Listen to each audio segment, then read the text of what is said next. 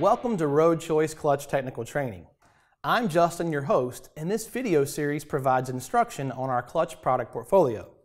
If you'd like to expand your knowledge beyond the basics and get a better understanding of clutch components, you're in the right place. The full program has 12 instructional chapters, and you can study them in sequence or go directly to a topic of interest.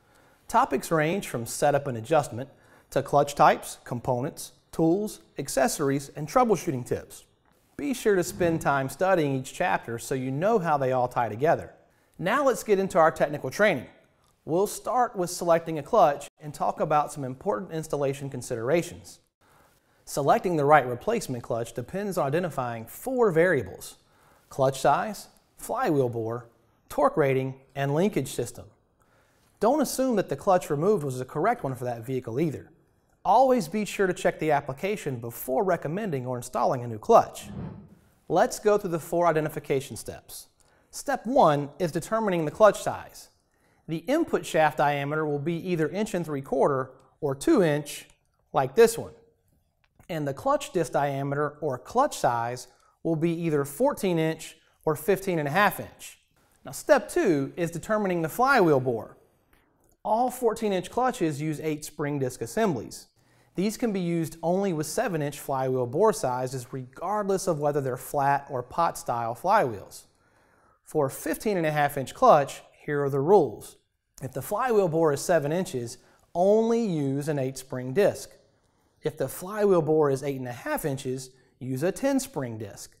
And if the flywheel bore is 10 inches like this one, use a 7-spring disc or a 9-spring disc for Mack and various Volvo models.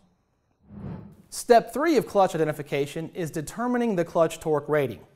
An easy way to do that is with the torque rating chart found in the Road Choice Clutch catalog.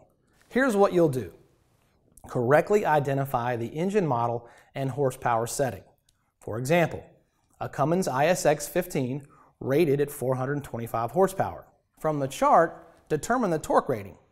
The Cummins ISX 15 425 horsepower engine has a torque rating of 1,650 foot-pounds. This tells you that a clutch with a torque rating greater than 1,650 foot-pounds is needed.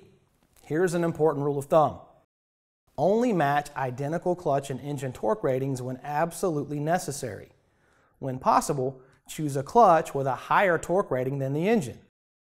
The 4th and final step is to determine the type of linkage system. The linkage type will tell you if a manual or self-adjust clutch should be installed. For a mechanical linkage system, one using rods and cables, you can install either a manual or self-adjust clutch. For a hydraulic linkage system consisting of hydraulic fluid and cylinders, only a self-adjust clutch may be installed. This is due to the release fork contacting the release bearing at all times and the absence of free travel. Here's a tip for you. One quick way to determine what kind of linkage system you have is to check the release fork. As you can see, hydraulic and mechanical forks look very different. So remember, clutch size, flywheel bore, torque rating, and linkage system. Follow these 4 easy steps and you'll be able to identify the right Road Choice clutch replacement every time. Well, that's it for this chapter. I hope you'll explore the other chapters in this technical training series to make sure your clutch knowledge is up to date. You'll find all the parts information you need at roadchoice.com, and you can always contact us directly with questions about what you've learned here. This is Justin for Road Choice Truck Parts, and I'll see you next time.